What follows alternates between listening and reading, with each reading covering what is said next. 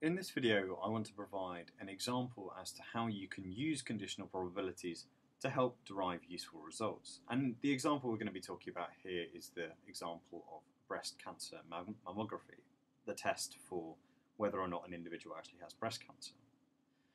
So what we're told, and these figures are relatively accurate, is that the probability that an individual, a 40 to 50-year-old woman chosen at random from the population, the probability that they do actually have breast cancer is something like 1 over 100.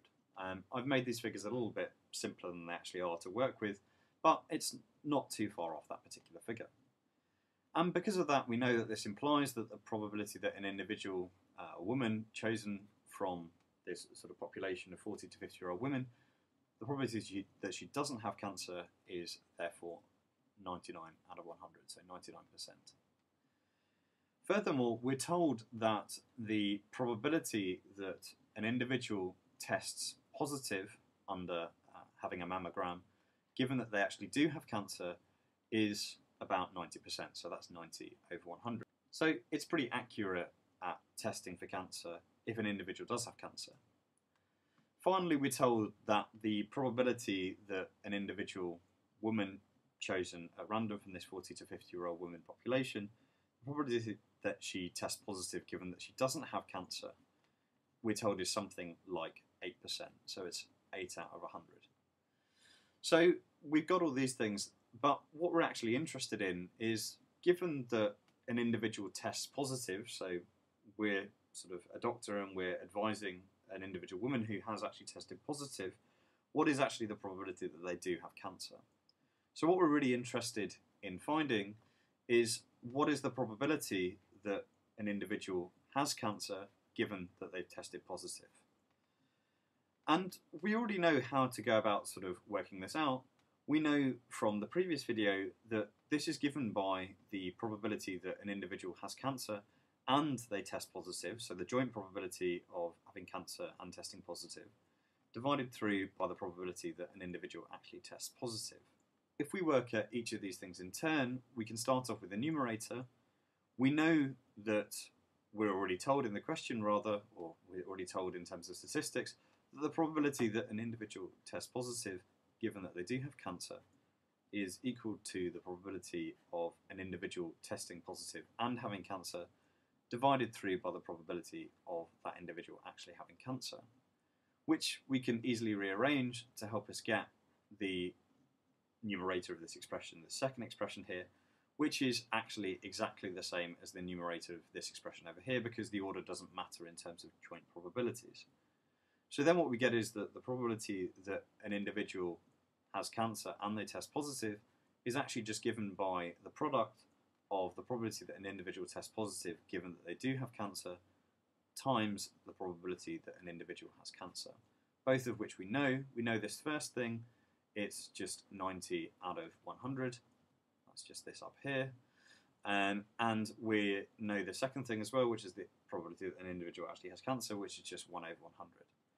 So putting these two things together, we get that the probability that an individual jointly has cancer and tests positive as something like 9 over 1,000. Okay, so that's the numerator. How do we work out the denominator? Well, the denominator is a little bit more involved, so working out the probability that an individual tests positive, but it's not that much more involved, because we already know our rule for calculating marginal probabilities, because that's exactly what the denominator is here. So in order to get the probability that an individual tests positive, all we need to do is we need to sum over all particular cases of the joint probability, and I'm using X here to denote the cancer status of an individual, and the fact that they test positive. So it's this joint probability here, and sort of writing this out in simple form, this is just the same as the probability that an individual has cancer and tests positive, which we already know, plus the probability that an individual doesn't have cancer and tests positive. So we already know this part of the expression, it's just 9 over 1,000. The next thing we have to work out is this sort of second half of the expression here.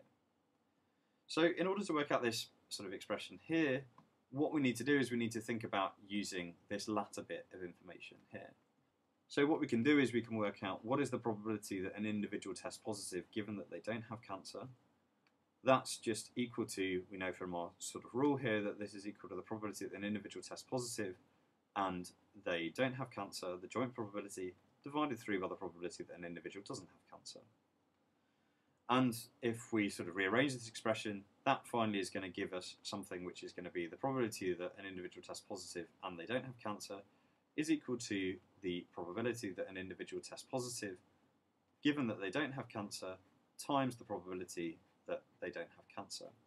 Both of which of these two things we know. This is just 8 over 100 times the probability that they don't have cancer, which is 99 over 100, which, if you put both of these things together, this actually comes out as an expression as 792 over 10,000. In the next video, we're going to finish off this particular question, and we're also going to talk about the intuition for the particular result.